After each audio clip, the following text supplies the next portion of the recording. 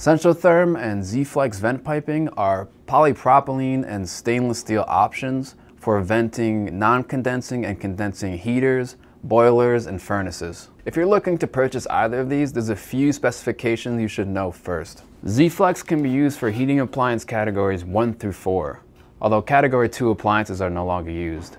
And if you're unsure of what categories 1 through 4 of heating appliances are, you can watch our other video and the link is in the description. Stainless steel Z-flex pipes are mostly used for categories 1 and 3 because of the high temperatures in non-condensing appliances. And it's used in category 4 appliances to avoid corrosion from condensate. This silicone gasket can withstand high temperatures of heat, gas, and condensation, which is highly important in keeping the flue gases from escaping. Connection is made very easy with Z-flex because of this built-in clamp, whereas most other venting needs an appliance adapter to connect. You should also note that Z-flex venting is recommended for Takagi tankless water heaters. Centrotherm is a vent pipe made of polypropylene, which is a plastic that's more cost-effective than PVC. It's more resistant to heat and cracking, which is important because it'll keep those flue gases from escaping.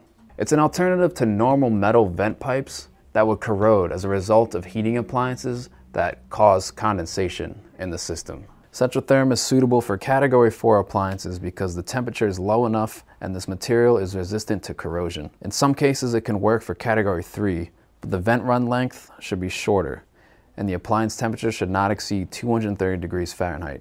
In other words, the condensation can't be too hot for the plastic. Another upside of this material is that it's easier to work with and cut than metal and PVC, and it's also less affected by very harmful chemicals that you often find in your systems.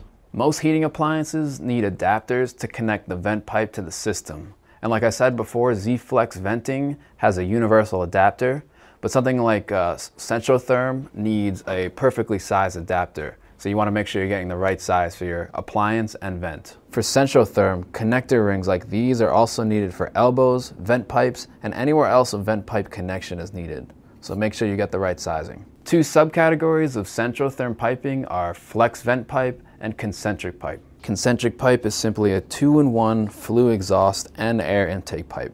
The air intake is from the outer circle and the flue is on the inner circle. Flex vent is a flexible polypropylene flue exhaust pipe.